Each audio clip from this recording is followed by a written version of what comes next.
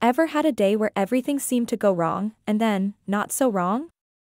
This ancient parable might change your perspective. There once was a man who lost his horse, a seeming misfortune. Yet, the horse returned, bringing with it a herd of wild horses. Fortune or misfortune? The man's son tried to tame a wild horse, fell, and broke his leg. A misfortune, surely? But then, war broke out, and all able-bodied men were called to fight. The son, with his broken leg, was spared. Misfortune or fortune? This parable reminds us that life is a continuous flow of events, each affecting the other. Mindfulness keeps us grounded, helping us to see that what may appear as a setback one moment may be a blessing the next. The lesson? Stay present, stay mindful. Because life's story is only fully understood when the last page is turned.